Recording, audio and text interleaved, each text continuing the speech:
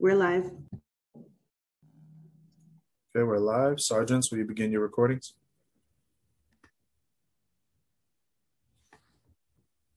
Cloud is up. Backup is rolling. Thank you. Sergeant Kowalski, you may begin the opening. Good morning, and welcome to today's remote New York City Council hearing of the Committee on Health. At this time, would Council staff please turn on their video? Please place electronic devices on vibrate or silent. Thank you. Chair, we are ready to begin. Thank you so much. Good morning, everybody. I am Mark Levine, Chair of the City Council's Committee on Health. Today, we're holding an important vote on two pieces of legislation. The first is Intro 1748A, sponsored by Councilmember Drum, which will require the Department of Health and Mental Hygiene to conduct a public information and outreach campaign regarding the provision of medically unnecessary treatments and interventions performed on individuals born with intersex traits or variations in sex characteristics. As part of this campaign, the Department of Health and Mental Hygiene will create and distribute educational materials and resources for parents and guardians of individuals born with intersex traits or variations in sex characteristics, create resources for medical practitioners, and identify community outreach partners and stakeholders. Children born with variations in their sex characteristics are often subjected to, quote, normalizing surgeries that are irreversible, risky, and medically unnecessary.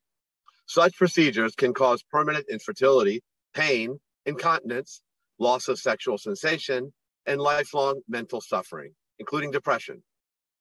The surgeries are often performed when the child is too young to consent. Despite their risk and lack of medical necessity, these surgeries continue today, including in New York City. This bill will help promote education and awareness of the potential risks and harmfulness of these medically unnecessary treatments and interventions. We will also be voting today on Intro 1524A, sponsored by Councilmember Kalos. This bill bans the use of any non-biological pesticide, such as glyphosate, on any playground, park, and any other property under the jurisdiction of the Department of Parks and Recreation. Pesticides can pose significant risks to humans, animals, and the environment if not properly used and regulated. The legislation would expand the list of prohibited pesticides to also include pesticides classified as a human carcinogen by the Office of Pesticide Programs of the United States Environmental Protection Agency.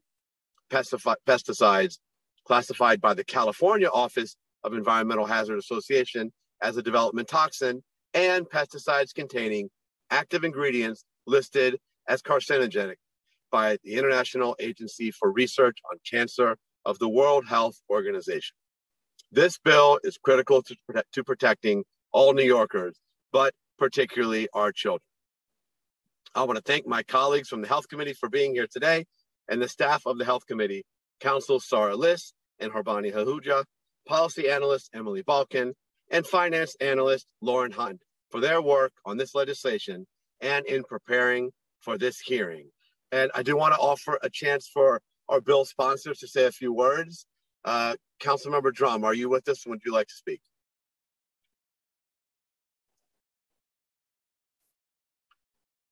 Okay, let's see if Councilmember Kalos is with us. Would you like to speak? Thank you. Today is Earth Day. Earth Day is the day that we will ban toxic pesticides from our parks. We will stop poisoning our children. We will stop poisoning our workers. We will stop poisoning Mother Earth. We will stop choosing cancer over weeds. I would take weeds any day over cancer. I have to admit, I love dandelions. I love to blow their seeds everywhere. I love sharing that with my daughter as we picked everyone we could find in Central Park and blew the seeds everywhere. She watched in amazement, even confusing them with bubbles. If this isn't already clear, this is personal for me. And countless families like mine who went through this pandemic in cramped one-bedroom apartments that weren't designed for shelter in place and who relied on our parks as a refuge. But with a toddler who touches everything, puts her hands in her mouth, the parks were scary knowing just how much pesticides they were spraying everywhere. When you think pesticides, people think lawns. And that's because Roundup is always advertised with a lawn. I don't think I've seen a Roundup ad with a woman. It's always a man, and it's always them spraying down their lawn. And thanks to the work of the Black Institute, we learned that pesticides are being sprayed in communities of color at a greater rate than anywhere else in our city, in parks that don't have lawns, but have blacktops, where kids are playing sports like basketball, and they're touching the court, and their hands are touching the ball, which is touching the court. And you're sitting down, not thinking that they'd have the temerity to be spraying pesticides all over the court, because God forbid there be a small weed that props up through a crack in the court. And so we learned that this wasn't only an issue of poisoning our children and our workers, but an environmental justice issue. This bill will prohibit city agencies from applying to any property owned or leased by the city any chemically based pesticides, with very limited exceptions. This legislation will put New York City at the forefront nationally of addressing this important issue. I want to acknowledge some folks who have worked for years to make today possible. The fight began in 2005 with the passing of Local Law 37 by our colleague, once again, Councilmember James Gennaro, which banned toxic pesticides used on city land and leased land. That law banned toxic pesticide use on city land and leased land. Unfortunately, it turns out that some of those pesticides known to be hazardous, including glyphosate, were not captured by the law. In 2015, a group of precocious kindergarten students at PS 290 brought this issue to my attention. They sang, and you can watch the videos online from the hearing, they sang, "Ban toxic pesticides, use only nature's pesticides." And they repeated it, and they concluded with, "Pass a law." I introduced the legislation banning the use of these toxic pesticides, including Roundup and glyphosate, in all of New York City parks and open spaces on the heels of the World Health Organization declaring glyphosate a probable carcinogen. I'd like to thank those students and their teacher, Paula Raghavan, for their courage and endless advocacy. If you haven't passed the law by middle school, you might be an underachiever in my district.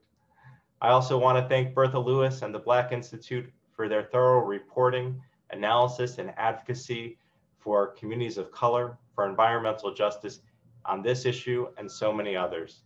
Jay Feldman from Beyond Pesticides, who provided us with the expertise and helped us guide us through the science behind this issue. I also like to thank Doug and Patty Wood of Grassroots Environmental Education, who helped get this bill, the necessary co-sponsors that have been stalwart advocates on many environmental issues. This bill has a veto-proof majority because of advocates like them. Lastly, I'd like to thank Speaker Johnson for his leadership on this and commitment to pass this legislation. Going back to the previous session to today, if he wasn't Speaker, I don't think this would ever be passing. Thank you to everyone involved, and I urge you to vote yes for our environment, for our children, for all of us. Thank you, Councilmember Kalos. And I think now we'll call the committee vote. I'll ask our committee counsel, Billy Martin, to start the roll. Thank you. Good morning. William Martin, Committee Clerk, roll call vote, Committee on Health. Proposed introductions 1524A and 1748A. Both items are coupled. Chair Levine. I vote aye. Thank you. Barron. I vote aye. Ampry Samuel. I vote aye. Holden. I vote aye. Powers. I vote aye. Dharma Diaz.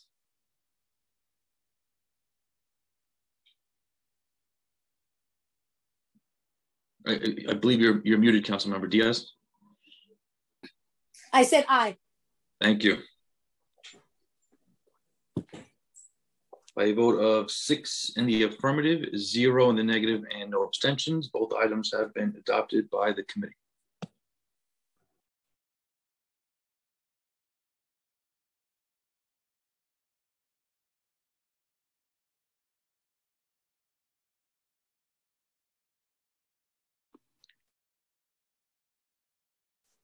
Thank you, Billy. And I think we'll hold the vote open for just a few more minutes.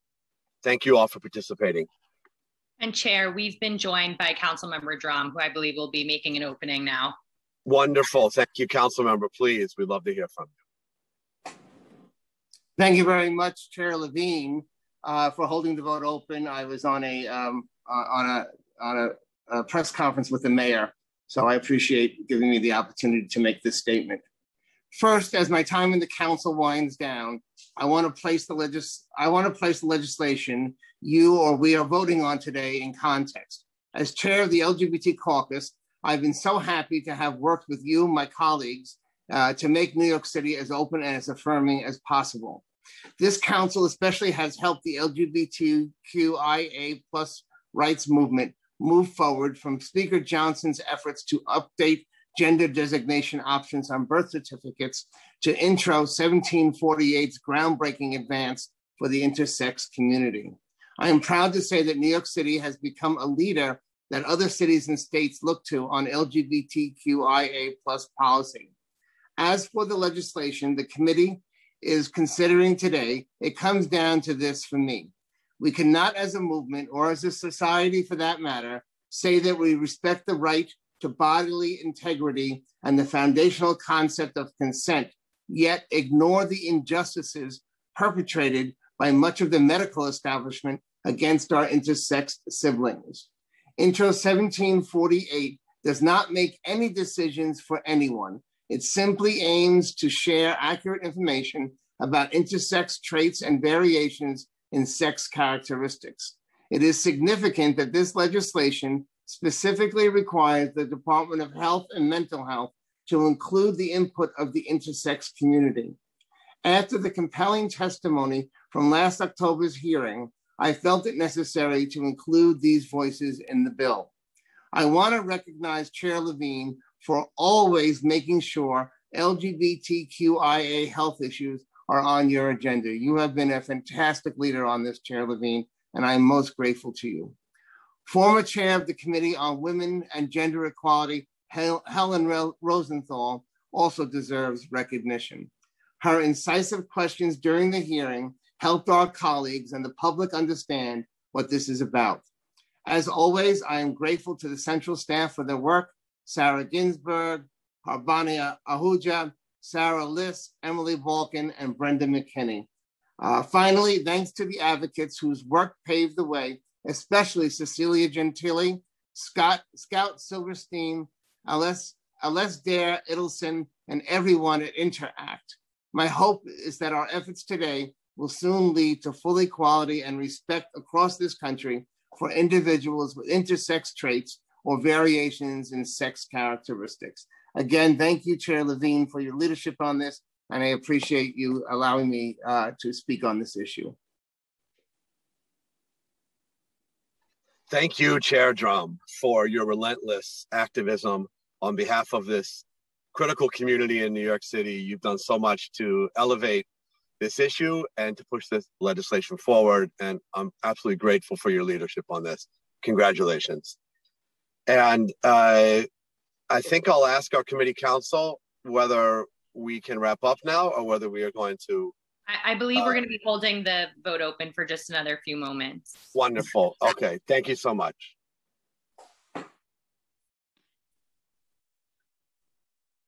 Chair Levine, we've been joined by Councilmember Eugene. Wonderful. Welcome, Councilmember Eugene, Dr. Eugene. And Bill, if you'd like to register the vote. Sure. Councilmember Eugene, proposed introductions 1524A and 1748A. If you would like to vote now, sir. You're muted, Councilmember.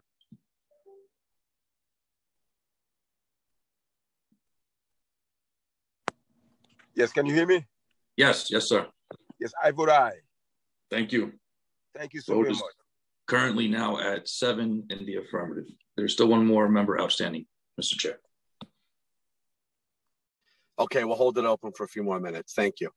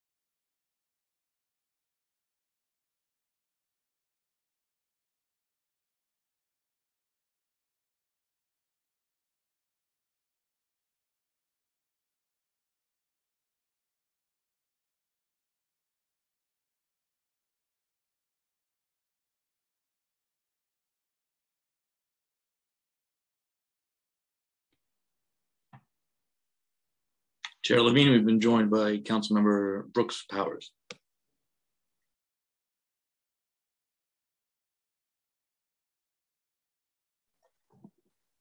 Wonderful, and welcome to our newest Health Committee member, Councilmember Brooks Powers. We're happy to have you. And Billy, if you could please call the vote.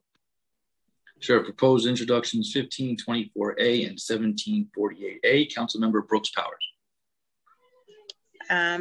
Yes, sorry about being late. I vote aye. Thank you. Final vote on the two items are now 8 in the affirmative, 0 in the negative, and no abstention. Wonderful. Thank you so much. And this concludes our Health Committee hearing. Thank you, everybody.